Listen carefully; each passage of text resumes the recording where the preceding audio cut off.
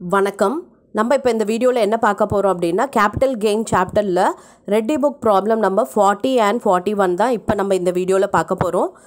நம்ம problem number 40 first பார்க்கலாம்.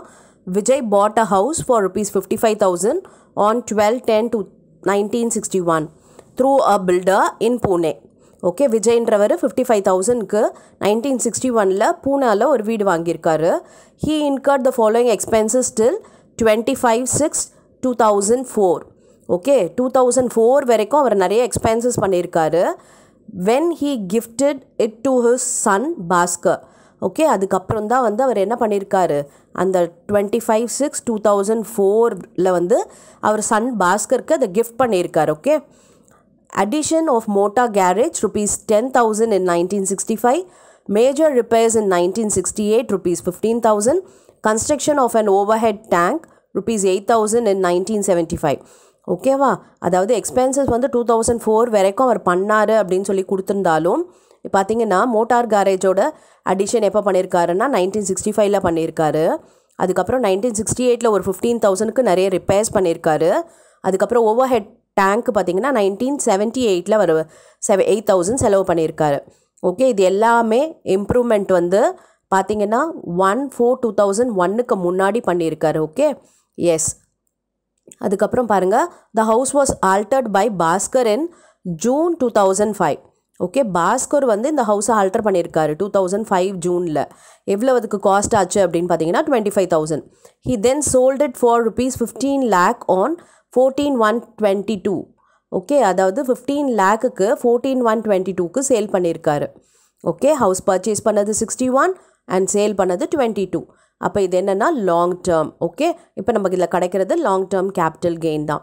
Calculate the amount of capital gain assuming that the market value of the house on 1/4/2001 was ₹86,000. Okay, அதாவது fair market value 1/4/2001க்கு கொடுத்துருக்காங்க 86,000 சொல்லிட்டு. ஓகேவா, இப்போ இந்த ப்ராப்ளம் பொறுத்த வரைக்கும் நம்ம எந்த ப்ரொவிஷன் பார்க்க போகிறோம் அப்படின்னு பார்த்தீங்கன்னா, அதாவது இந்த ஹவுஸ் வந்து பர்ச்சேஸ் பிஃபோர் 1/4/2001 1/4/2001க்கு முன்னாடி நம்ம ஹவுஸ் பர்ச்சேஸ் பண்ணியிருந்தாங்க அப்படின்னா நம்ம என்ன பார்க்கணுன்னா actual cost R fair market value whichever is higher.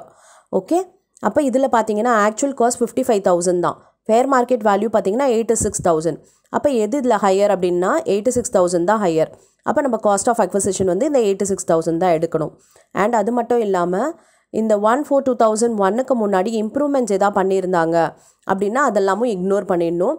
இதில் பார்த்தீங்கன்னா நமக்கு இம்ப்ரூவ்மெண்ட்டு 1965ல் பண்ணியிருக்காங்க, 1968ல் பண்ணியிருக்காங்க, அண்ட் ஓவர் ஹெட் டேங்க் ஒரு 1978ல் பண்ணியிருக்காங்க. இது மூணுமே பார்த்தீங்கன்னா பிஃபோர் 1/4/2001 தான். ஸோ நம்ம இது எல்லாமே இக்னோர் பண்ணிடலாம். ஓகே, ஆனால் பாஸ்கர் பண்ணார் இல்லையா 2005ல், அதை மட்டும் நம்ம காஸ்ட் ஆஃப் இம்ப்ரூவ்மெண்ட்டை எடுத்து கேல்குலேட் பண்ணிக்கலாம். இப்போ இந்த ப்ராப்ளம் எப்படி போடுறதுன்னு பார்க்கலாமா. அண்ட் சிஐஐ பார்த்தீங்கன்னா நமக்கு தேவையான இயர்ஸ்க்கெல்லாம் ப்ரொவைட் பண்ணியிருக்காங்க. ஓகே, பாருங்கள், ஃபர்ஸ்ட் வந்து நம்ம வந்து கேல்குலேட் பண்ண போகிறோம். ஃபஸ்ட்டு அதுக்கு நம்ம ஃபார்மேட் படி நம்ம என்ன போடுவோம்னா சேல் கன்சிட்ரேஷன் எவ்வளோக்கு சேல் பண்ணியிருக்காருன்னா 15 lakh சேல் பண்ணியிருக்காரு. ஸோ நம்ம அதை எழுதிக்கலாம். இப்போ நெக்ஸ்ட்டு நம்ம இண்டெக்ஸ்டு காஸ்ட் ஆஃப் அக்விசிஷன் கண்டுபிடிக்கணும். ஓகே, இந்த இண்டெக்ஸ்டு காஸ்ட் எதில் பண்ணணும் அப்படின்னு பார்த்தீங்கன்னா actual cost R fair market value whichever is higher. இப்போ வந்து actual cost 55,000 and fair market value 86. இப்போ ரெண்டுத்துல எதாவது ஹையர் 86,000 தான் ஹையர். ஸோ நம்ம 86,000ல் தான் கேல்குலேட் பண்ணணும். அண்ட் ஒன் மோர் திங், இந்த சன்னுக்கு கிஃப்ட் பண்ணுறது வில் படி கொடுக்கறது அப்படிலாம் இருந்துச்சுன்னா இயர் ஆஃப் ட்ரான்ஸ்ஃபர் அந்த வில்லோ கிஃப்ட்டோ கொடுக்கறதுலையோ வச்சு கண்டுபிடிக்கலாம். அதாவது இண்டெக்ஸ் பண்ணும்பொழுது எந்த இயர் அவங்க ட்ரான்ஸ்ஃபர் பண்ணுறாங்க, இந்த 2004ல் பண்ணுறாங்க இல்லையா, அப்போ இந்த இயர் இண்டெக்ஸையும் வச்சு நம்ம போடலாம். இல்லை இந்த ஹவுஸ் பர்ச்சேஸ் பண்ண டேட்டை பார்த்து அதுக்கும் நம்ம வந்து இண்டெக்ஸ் பண்ணலாம். ஓகே, இப்போ நம்ம ரெண்டு டைப்லையுமே உங்களுக்கு இந்த ப்ராப்ளம் போட்டு காட்டுறேன். இப்போ ஃபஸ்ட்டு வந்து நம்ம எதை வச்சு போட போகிறோம் அப்படின்னா ஹவுஸ் வந்து 1961ல் பர்ச்சேஸ் பண்ணியிருக்காங்க. அப்போ அதை வச்சு நம்ம இண்டெக்ஸ் பண்ண போகிறோம். ஓகே, அப்போ வந்து என்னென்னா 1961 அப்படின்னும்போது நமக்கு இந்த 1/4/2001க்கு முன்னாடி அப்போ நம்ம இண்டெக்ஸ் வந்து 100 வச்சு தான் போடுவோம் இல்லையா. ஸோ அதை வச்சு ஃபஸ்ட்டு நான் உங்களுக்கு போடுறேன். Okay, S. எவ்வளோன்னா 86,000 into 317, அதுதான் இந்த ப்ரீவியஸ் இயரோட இண்டெக்ஸ் இல்லையா. அப்போ 317 divided by 100. Okay, whichever is higher பார்த்தீங்கன்னா 86,000. அப்போ 81 பாருங்கள், 86,000 into 317 divided by 100 போட்டோன்னா 2,72,620 வந்துருச்சு. இப்போ நம்ம காஸ்ட் ஆஃப் இம்ப்ரூவ்மெண்ட்டுக்கு இண்டெக்ஸ் பண்ணணும் இல்லையா? எஸ், எவ்வளோ வந்து இம்ப்ரூவ்மெண்ட்டுக்கு செலவு பண்ணியிருக்காரு பாஸ்கர்? 25,000 செலவு பண்ணியிருக்காரு. அப்போ இந்த 25,000க்கு நம்ம இண்டெக்ஸ் பண்ண போகிறோம். எந்த வருஷம் பண்ணியிருக்காரு பாருங்கள், ஜூன் 2005 ஜூன் அப்படின்னா 5-6ஓட இண்டெக்ஸ் பார்க்கணும். ஓகே, 117. அப்போ 25,000 into 317 divided by 117 பாருங்கள், போட்டோன்னா 67,735 வந்துருச்சு. இப்போ இது ரெண்டுத்தையும் நம்ம சப்ராக்ட் பண்ணோன்னா கிடைக்கிறது நமக்கு லாங் டேர்ம் கேபிட்டல் கெயின். பாருங்கள், 11,56,645. இதுதான் long term capital gain. Okay, இப்போ இது வந்து நம்ம என்ன பண்ணிட்டோம், இயர் ஆஃப் பர்ச்சேஸை கன்சிடர் பண்ணி நம்ம இண்டெக்ஸ் போட்டுட்டோம் 100ன்னு சொல்லிட்டு. இப்போது அந்த ட்ரான்ஸ்ஃபர் பண்ணியிருக்காரு இல்லையா, அதாவது கிஃப்ட் பண்ணியிருக்காரு. எப்போ பண்ணாரு பாருங்கள், he incurred the following expenses till 25/6/2004 when he gifted it to his son அப்படின்னு சொல்லியிருக்காரு. அப்போ 2004-5 தான் பண்ணியிருக்காரு கிஃப்ட்டு. ஓகே, ஏன்னா இது 6th month இல்லையா, அப்போ 4-5 கிஃப்ட் பண்ணியிருக்காரு. அந்த இண்டெக்ஸை வச்சும் நம்ம இப்போ கேல்குலேட் பண்ணலாம். ஓகே, இந்த ரெண்டு இண்டெக்ஸ் வச்சு நம்ம வந்து கண்டுபிடிக்கலாம் கேபிட்டல் கெயின் அப்படின்னு சொல்லிட்டு சொல்லியிருக்கு, இன் கேஸ் ஆஃப் கிஃப்ட்டும் வில்லுக்கும். சரியா? எஸ், பாருங்கள், இப்போ சேல் கன்சிடரேஷன் அதே தான் வரும், 15 lakh. ஓகே, இப்போ வந்து நம்ம index price cost of acquisition கண்டுபிடிக்கும் போது நம்ம என்ன பண்ண போகிறோம் அப்படின்னா 86,000 into 317 divided by இந்த 4-5க்கு என்ன இண்டெக்ஸ் பாருங்கள், 113. ஓகே, அதை நம்ம போட போகிறோம். எஸ், பாருங்கள், 2,41,257 வருது. இப்போ வந்து இம்ப்ரூவ்மெண்ட் அதே தான், இம்ப்ரூவ்மெண்ட் எந்த ப்ராப்ளமும் இல்லை. இந்த கிஃப்ட் பண்ணார் இல்லையா, அந்த வருஷத்தை வச்சு நம்ம வந்து இண்டெக்ஸ் பண்ணியும் கேல்குலேட் பண்ணலாம். ஓகே, எஸ், இம்ப்ரூவ்மெண்ட் நம்ம ப்ரீவியஸாக என்ன கண்டுபிடிச்சோமோ அதே தான் இம்ப்ரூவ்மெண்ட். ஓகே, இப்போ நம்ம சப்ராக்ட் பண்ணால் வரது தான் நமக்கு கேபிட்டல் கெயின். எவ்வளவுன்னு பாருங்கள், 11,91,008. ஓகே, புரிஞ்சிச்சா? கிஃப்ட்டோ இல்லை வில்லோ இருந்துச்சு அப்படின்னா அந்த இயர் ஆஃப் பர்ச்சேஸும் எடுக்கலாம். அண்ட் ஆல்டர்னேட்டாக நம்ம என்ன பண்ணலான்னா அந்த ட்ரான்ஸ்ஃபர் நடந்தது இல்லையா, வில்லு மூலமாகவோ கிஃப்ட் மூலமாகவோ அந்த இயரை எடுத்தும் நம்ம கேல்குலேட் பண்ணலாம். ஓகே, இப்போ நெக்ஸ்ட்டு ஒரு ப்ராப்ளம் பார்க்கலாம். இதே மாதிரி Mr. B purchased a house in Delhi in 1970 for rupees 1 lakh. Okay, இப்போ பாருங்கள், டெல்லியில் அவர் வந்து 1970 மிஸ்டர் பின்றவர் ஹவுஸ் பர்ச்சேஸ் பண்ணியிருக்காரு. He added 2 rooms and a veranda in the house at a cost of 30,000 in 1971. இப்போ பாருங்கள், இம்ப்ரூவ்மெண்ட் எப்போ பண்ணியிருக்காரு, 1/4/2001க்கு முன்னாடியே பண்ணியிருக்காரு. ஸோ நம்ம அதை இக்னோர் பண்ணிக்கலாம், அதை நம்ம ஒரி பண்ணிக்க வேண்டியதே இல்லை. இன் June 2006 gifts the house to his son Mr. C.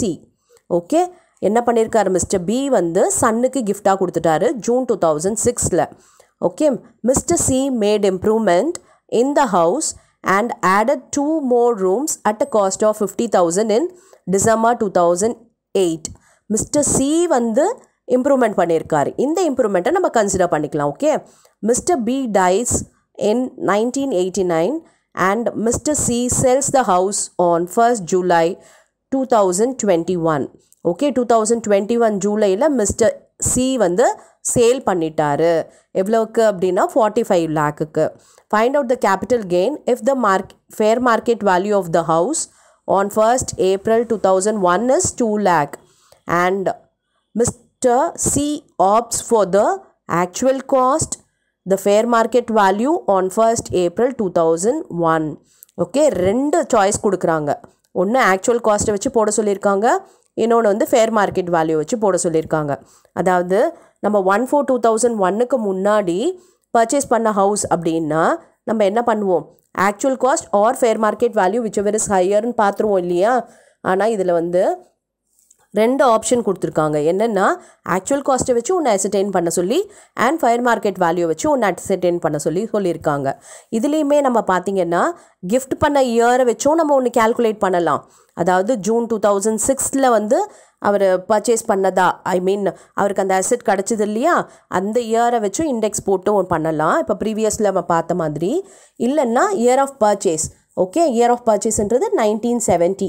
அப்போ நம்ம என்ன பண்ணுவோம் 100 எடுத்துப்போம் இல்லையா இண்டெக்ஸு அதை வச்சும் நம்ம கேல்குலேட் பண்ணலாம் ஓகே நீங்கள் வந்து இதை மாதிரி எதை வச்சு நீங்கள் கேல்குலேட் பண்ணுறோம் அப்படின்றது ப்ராப்ளமில் நோட் அசம்ஷன் கொடுத்துட்டிங்கன்னா நமக்கு தப்பாகாது ஓகே எஸ் இப்போ நம்ம இந்த ப்ராப்ளம் ஒர்க் அவுட் பண்ணலாம் ஆக்சுவல் காஸ்ட்டை வச்சு அண்ட் ஃபேர் மார்க்கெட் வேல்யூ வச்சு okay yes first sale consideration எவ்வளவு அப்படின்னு பார்த்தீங்கன்னா 45 லேக்குக்கு சேல் பண்ணியிருக்காரு எஸ் 45 லேக் போட்டாச்சு less cost of acquisition okay அப்போ எது வச்சு கேல்குலேட் பண்ணணும் அப்படின்னா ஃபஸ்ட்டு ஆக்சுவல் காஸ்ட்டை வச்சு போடலாம் ஆக்சுவல் காஸ்ட் எவ்வளவு 1 லேக் ஓகே அப்போ அந்த 1 லேக் இன்டூ 317 டிவைடட் பை 100 ஏன் 100 எடுக்கிறோன்னா 1970 பர்ச்சேஸ் பண்ணியிருக்காரு அதனால் ஓகே 100 வச்சு போட்டுட்டோன்னா 3,17,000 வந்துருச்சு ஸோ இதை சப்ராக்ட் பண்ணணும் அதுக்கு முன்னாடி நமக்கு காஸ்ட் ஆஃப் இம்ப்ரூவ்மெண்ட் இருக்குது இல்லையா அதை நம்ம எடுத்துக்கலாம் பிகாஸ் அது பார்த்திங்கன்னா 2008 தான் இம்ப்ரூவ்மெண்ட் பண்ணியிருக்காங்க அப்போ இந்த 50,000 இன்டூ 317